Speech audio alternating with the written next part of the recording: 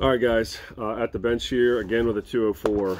Going to do some cold bore testing today. So, like I mentioned in the last video, well, if you've been following along, you know I got my seating depth figured out. I got a nice little pet load going here.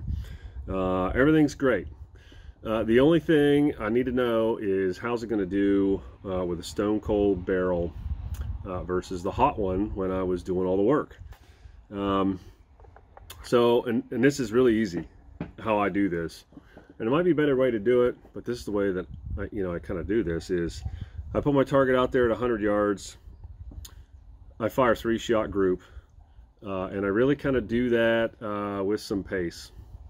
In other words, I'm not waiting like a minute or 2 minutes or whatever, shooting the breeze with somebody between shots. It's basically pow, pow, so that I get a cold bore. Then I get, kind of a hot shot, and then I'll do the third one that way too, so I get an even hotter one, right? And I'm really looking for that group size. And this today is a great example. I shot this gun 3 days ago. The only thing I've done is thrown it in the gun case and taken it in and out of the truck, and basically brought it here today. So I haven't cleaned it, I haven't done anything. So we'll see how this goes. All right, here goes nothing. I'm not going to cut this, I'm just going to let it roll. It's going to be quick. Mag fed, everything, just like we're in the woods.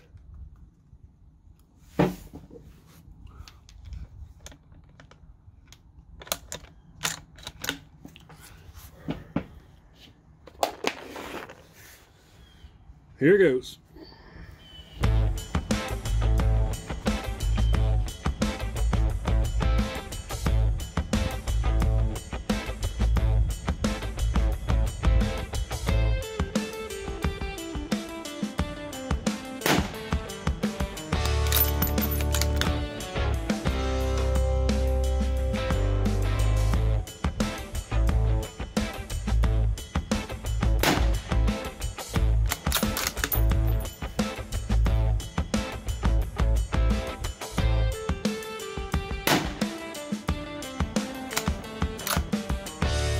Yanker.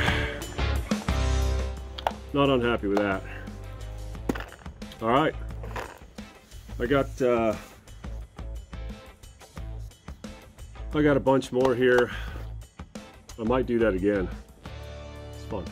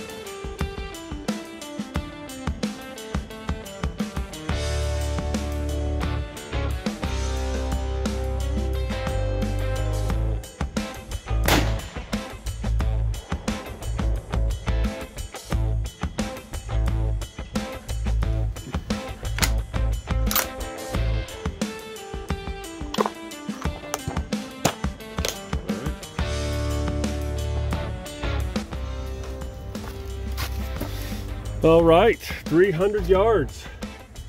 This is an 1.5-inch circle, so we're well under a half a MOA. Freaking sweet. All right. Thanks for watching, guys.